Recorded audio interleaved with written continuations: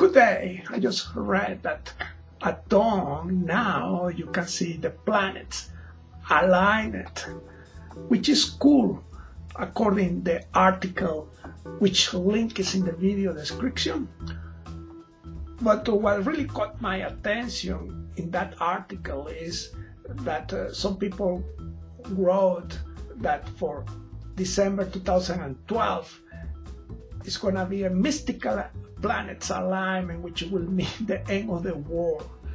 Fortunately, astronomers came forward telling that it was not any kind of alignment for 2012, which means we can make plans for next year.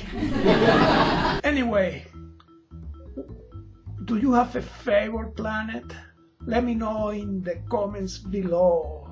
Mine is Uranus because it's bluish, kind of cool for me.